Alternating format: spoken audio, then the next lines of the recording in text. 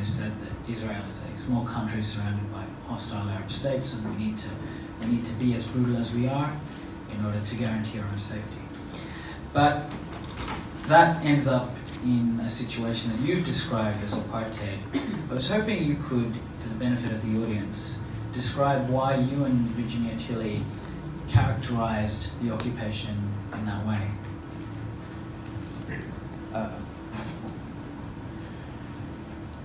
First, let me correct one thing. It was not the characterization of the occupation, which was the easy part of the argument. The undertaking that we accepted was to look at whether apartheid was applicable to the Palestinian people as a whole, which included then the refugees and those living as a minority, a discriminated minority in Israel, and even those that were living in involuntary exile, denied the right of return and so on. So our the central thesis of our study was that the evidence supported a deliberate policy of seeking to maintain a Jewish state by victimizing and discriminating against the Palestinian people. And part of that tactic of discrimination was to fragment the Palestinian population so they wouldn't, starting with the Nakba itself, the expulsion of as many as 750,000 Palestinians from where they had been living in order to enable the establishment of a Jewish state that could claim to be also democratic.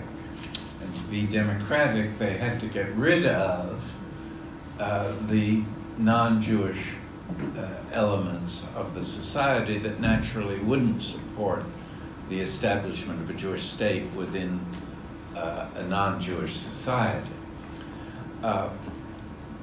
So that the definition of the crime of apartheid, which was initially premised on the South African racist regime, but was not tied, it's important to understand that it was not tied to that historical precedent. It's a crime against humanity in the statute of the International Criminal Court. And there's a separate international convention on the suppression and prevention of the crime of apartheid. So it's a freestanding international crime that's based on the commission of acts of brutality by one ethnicity against another ethnicity for the purpose of maintaining a situation of dominance and exploitation. And we felt that the evidence overwhelmingly supported this understanding of the nature of apartheid. And if you, interestingly, our study caused a firestorm at the UN, which was quite helpful in disseminating the study. Nikki Haley was she was the US ambassador who became our primary unpaid publicity agent. But the truth is that Israeli leaders from the time of Ben-Gurion had been saying in Hebrew, never in English, in Hebrew to the either to their elites, entourage, or to the public, that they would become an apartheid state if they didn't solve the Palestinian problem. And so it was, in a way, not a very radical statement from the understanding that people living in Israel themselves had of their relationship between Jews and Palestinians. And leaders as recently as Olmert and Barak used the terminology of apartheid in describing what would happen if they didn't find a solution. And the kinds of solutions they talked about were some kind of, at various points, some kind of separate Palestinian entity, or solving the problem by ethnic cleansing, which goes back to the Nakba itself in '48. So this issue of apartheid is very important, in my view, in thinking about whether peace is ever possible between these two peoples. And just as, and there I think the South African precedent is helpful, because it was clear that you couldn't have interracial peace without dismantling the structures of apartheid in South Africa.